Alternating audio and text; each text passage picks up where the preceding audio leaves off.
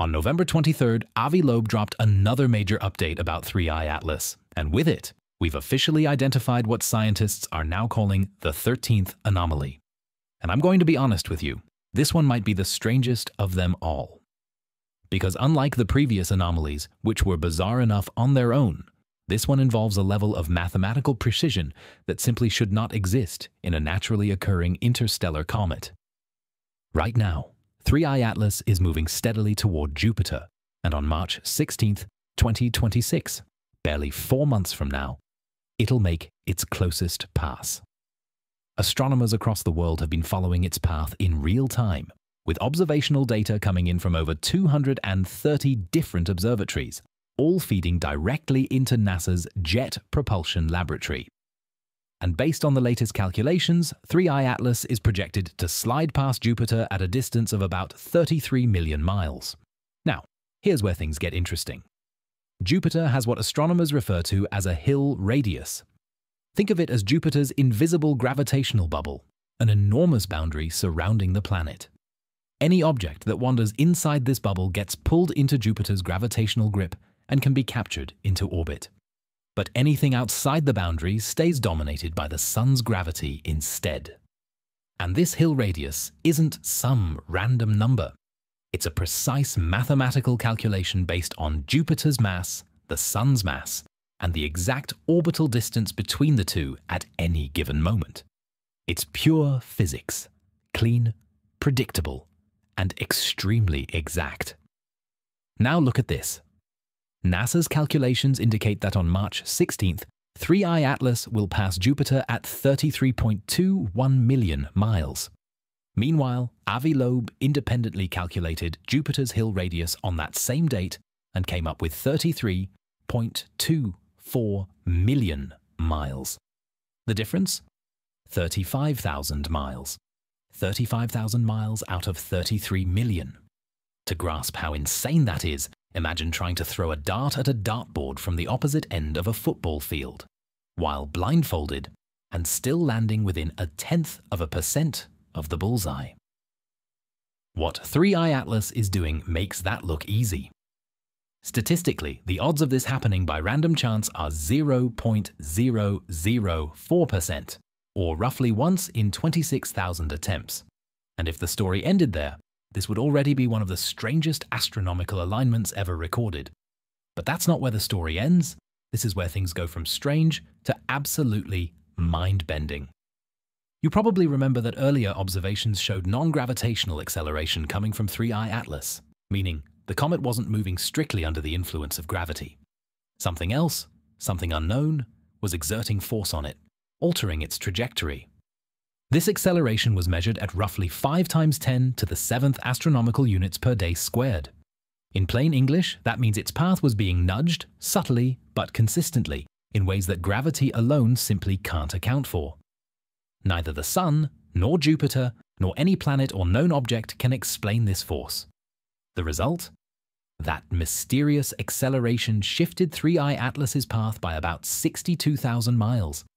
And here's the jaw-dropping part. That shift is exactly, down to the mile, what was needed to move the object from its natural trajectory directly toward Jupiter's Hill radius. Not near it, not in the general vicinity, directly to it. So, why does that matter so much? Because sitting right at the Hill radius are special gravitational balancing points known as Lagrange points. These are the sweet spots of orbital mechanics. At these points, the gravitational pull of two large bodies, like Jupiter and the Sun, can effectively cancel out, creating a stable region where spacecraft can park with almost no fuel use. We use these points all the time. The James Webb Space Telescope sits in one. The SOHO spacecraft sits in one. Multiple satellites use them to maintain stable observation platforms with minimal fuel. These spots are essentially cosmic parking spaces, and 3I Atlas is heading straight for one of Jupiter's, a location you would choose if you wanted to release devices, place probes, or use Jupiter for an energy-efficient gravitational maneuver. And it arrived there only after showing a precise course correction that nudged it right into that gravitational sweet spot.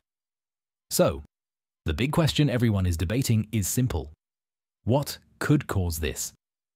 As of now, scientists are wrestling with 4 main explanations. Explanation number 1. Our calculations are wrong. Maybe the math is off. Maybe the trajectory will shift when more observations come in. Maybe some minor gravitational influence hasn't been properly modeled. But here's the problem. The JPL horizon system is fed by hundreds of observatories. The calculations have been refined for months. The current margin of error is only 61,000 miles, which means that even the maximum error still doesn't break the Hill radius match. In other words, error or not, the alignment holds. Explanation number 2. Natural comet outgassing nudged it perfectly. When comets heat up, trapped ice turns into gas and jets outward, acting like tiny thrusters. We've seen this thousands of times. It can absolutely push a comet off course. But here's the issue. Outgassing is chaotic, random, messy. The direction of the jets depends on internal structure, rotation, sunlight, and dozens of unpredictable variables. Yet 3I Atlas received a course correction of exactly 62,000 miles in exactly the direction needed to hit a target only 0.1% wide on the first attempt. The odds of random outgassing doing that? Practically zero. Explanation number 3. Sheer coincidence. A large majority of astronomers, about 70%, lean toward this explanation. They argue that in a universe with billions of years of interstellar visitors, eventually one of them will appear to hit an incredibly unlikely target by pure chance. But Avi Loeb pushes back hard on this. We've only ever detected 3 interstellar objects. 3. And the third one just accidentally hit a 1 in 26,000 probability window. That's the equivalent of buying 3 lottery tickets in your entire life and hitting the jackpot on ticket number 3. Possible? Sure. Likely? Not really. Explanation number 4. Artificial propulsion. This is Avi Loeb's controversial hypothesis. He argues that the non-gravitational acceleration may represent some kind of propulsion system, something that intentionally adjusted 3I Atlas's path so it would intersect Jupiter's Hill radius. Maybe to deploy instruments, maybe to use Jupiter for a slingshot maneuver, or maybe for something we haven't even thought of. The problem? We have no direct evidence yet, no radio emissions, no heat signatures, no visible engines, nothing. Only the extremely precise trajectory correction and the absurdly unlikely alignment. But as scientists love to remind us, extraordinary claims require extraordinary evidence. So, here's why this matters, no matter which explanation is correct. If this is just coincidence, then we've witnessed one of the most improbable orbital alignments in the history of astronomy. If this is natural comet behavior, then we're observing physics we've never seen before, something that could reshape our understanding of interstellar objects. If this is a calculation error, fixing it will immediately sharpen our ability to predict future interstellar trajectories. And if, by any chance, there is even a fragment of an artificial component involved, then we are looking at something that rewrites our understanding of the universe. One object, one trajectory, one anomaly, and 4 wildly different explanations, each with massive implications. So, what do you think? Is this a cosmic coincidence? A strange new form of comet physics? A miscalculation? Or something far more intentional? Drop your thoughts in the comments, because the next few weeks are going to be critical. New data is already on the way, and as that information comes in, we'll finally begin to see which explanation actually holds up. Whatever the truth is, this might be one of the most important astronomical mysteries of our lifetime.